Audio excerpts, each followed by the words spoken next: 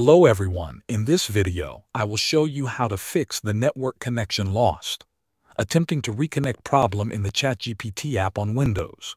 First, let's start with the easiest step. Close the ChatGPT app completely. You can do this by right-clicking the ChatGPT icon on your taskbar and choosing Close Window. Then, open the app again and check if it connects normally. Sometimes, a simple restart is all it takes to fix temporary connection issues. If that doesn't work, check your internet connection. Open your web browser and visit a few different websites to make sure your internet is working. If pages take a long time to load or don't load at all, your connection may be unstable.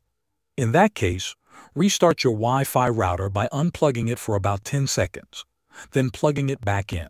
Wait for it to reconnect and try using the ChatGPT app again. If your internet is fine but the app still says it's trying to reconnect, the issue might be on OpenAI's side. Go to a new tab and look for the ChatGPT server status page. If there's a notice about an outage or maintenance, that means the servers are temporarily down, and you'll need to wait until the issue is fixed. Finally, if none of these steps help, reinstall the ChatGPT app. To do this, open the Microsoft Store, find ChatGPT, and uninstall it. Then, reinstall it from the store and open it again. This refreshes the app files and can solve hidden software issues. That's all you can do. Thanks for watching.